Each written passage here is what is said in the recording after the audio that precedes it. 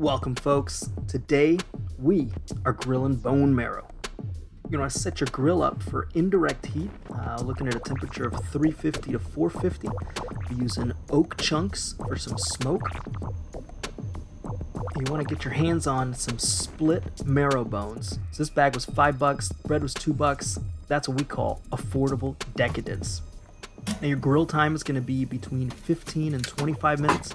You're going to want to start checking the bones after 15 minutes because there's a real tight time window between cooked and that marrow melting right out of the bones.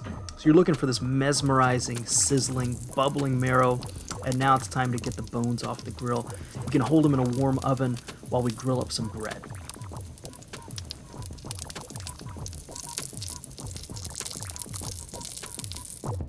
For the bread, I'm just going to drizzle some olive oil right on top.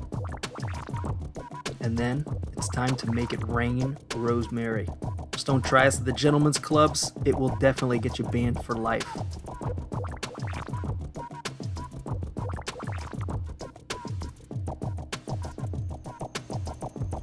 Alright, so the bread we're going to want to grill directly over the coals. And this is going to be fast. So we're thinking 30 to 45 seconds per side.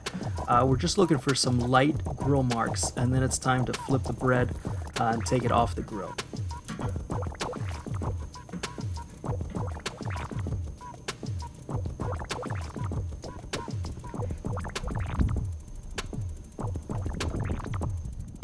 Alright, now that the bread's done, grab your bones, a butter knife, and should your dainty, uncalloused hands need it, an oven mitt to hold the bones because they're hot, damn it! Magic time is here. You scrape that beautiful nectar right out of that bone onto your grilled bread and get ready. Alright, to finish this beautiful dish, grab yourself some fleur de sel, French finishing salt, and you're just going to sprinkle it on these beautiful pieces of bread and marrow. I find that this dish pairs really well with a lightly chilled burgundy or about 7 beers.